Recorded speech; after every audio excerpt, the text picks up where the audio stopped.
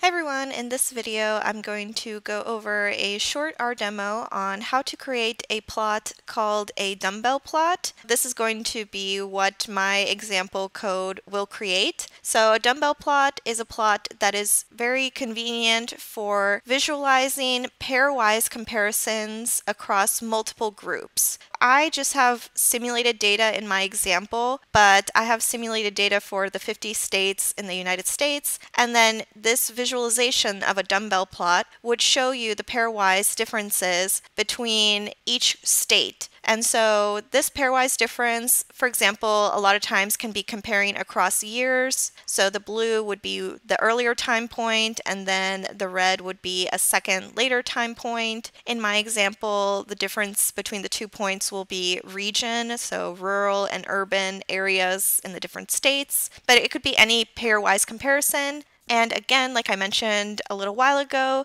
a dumbbell plot really efficiently can show multiple pairwise comparisons. So this is showing really clearly the 50 different pairwise comparisons, and it would be easy to look up what state you want, and also the data is ordered kind of from left to right as well. So I'll go over how to do a plot like this in R, and I have the code demonstration in an RPubs document.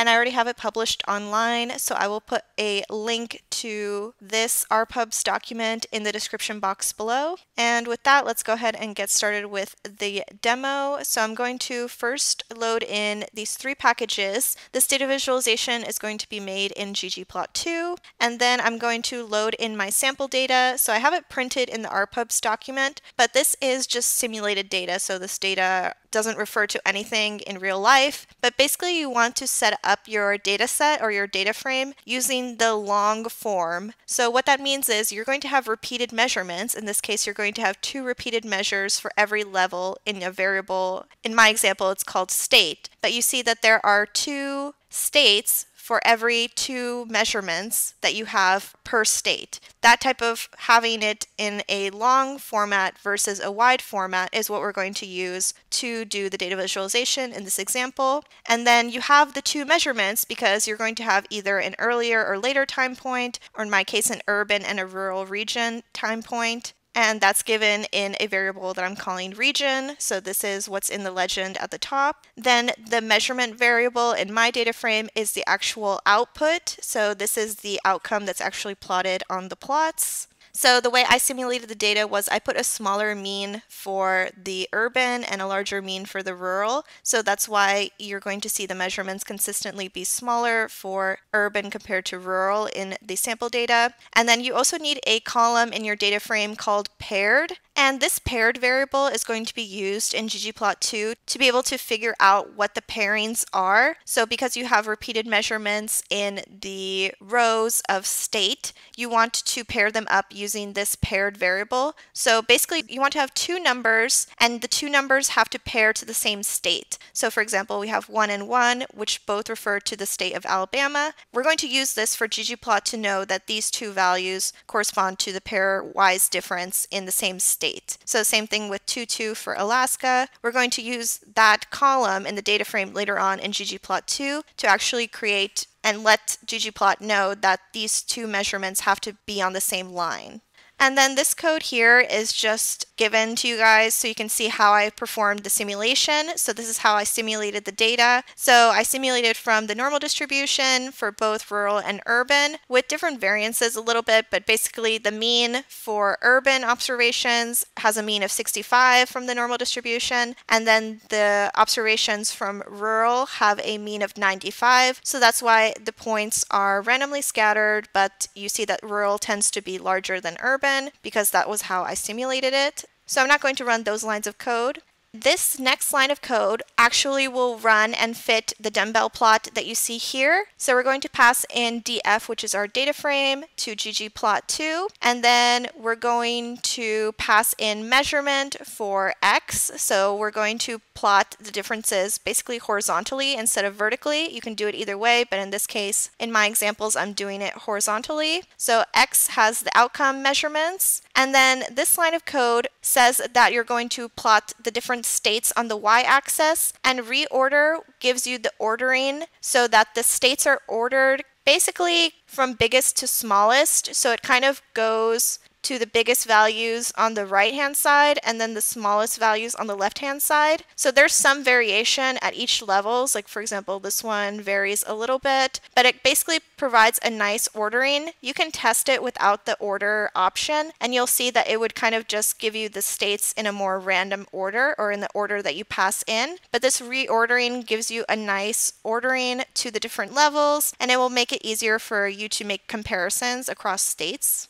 And then this line of code is going to plot the actual line between the pairs of points. We see that I wanted a gray line, so this is producing the gray lines that connect the 2 points for each pair of observations. The points are colored by region, so we have rural and urban points that are colored. And I'm just using the default coloring of pink and blue that ggplot 2 uses. And then this size parameter will change the size of the dots. So right now I have it at a size 3.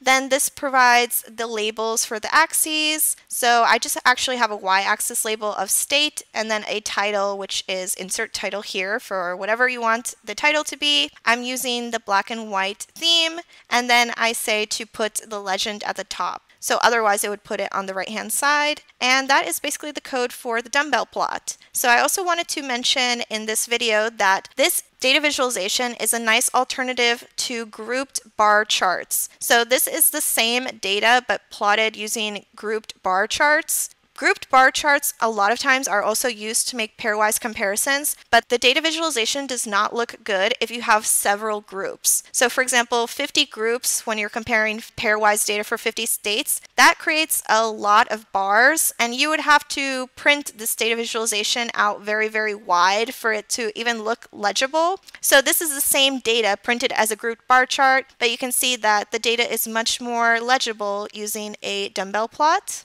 And then in this line of code, I also wanted to show how you can put labels at the bottom of the dumbbells or at the bottom of the dots. So I'm going to run this line of code. It's using the same data, but basically what it does is it adds a label to the bottom of each dot. So this lets you make more precise comparisons than a data visualization without the dots. Without the dots, you could just make kind of relative comparisons. But this way, if you actually see the values on the data, you can do the subtraction in your mind and get the precise comparisons. So to do that, you just add this final 2 lines of code. So you're just going to add this part that says geom text. The text is going to be the measurement for rural and urban for each state. And the v adjust means to put it slightly below the dot. So if you wanted it to be horizontally adjusted, you would put h just, but it's easier to put it just below the dots, so I'm using v just instead. And then this final line of code will show you how to print out the data visualization if you want it in a long or wide format. So in this case, this data visualization should be a little bit longer or should be a little bit more stretched out so you can see the states and the values more clearly instead of having like the labels, for example, overlapping each other. So if I run this line of code, I'm saying to make the data visualization longer than it is wide. And then if I check the PDF that I just produced, it's going to give me something that looks like this. So this is a little bit long, but you see that in this case, the different states are now spread out nicely and none of the values are cut off at the bottom as well. So something like this could be a data visualization on an entire page and it would display the data nicely. And that's all I have for this video, and thank you guys for watching.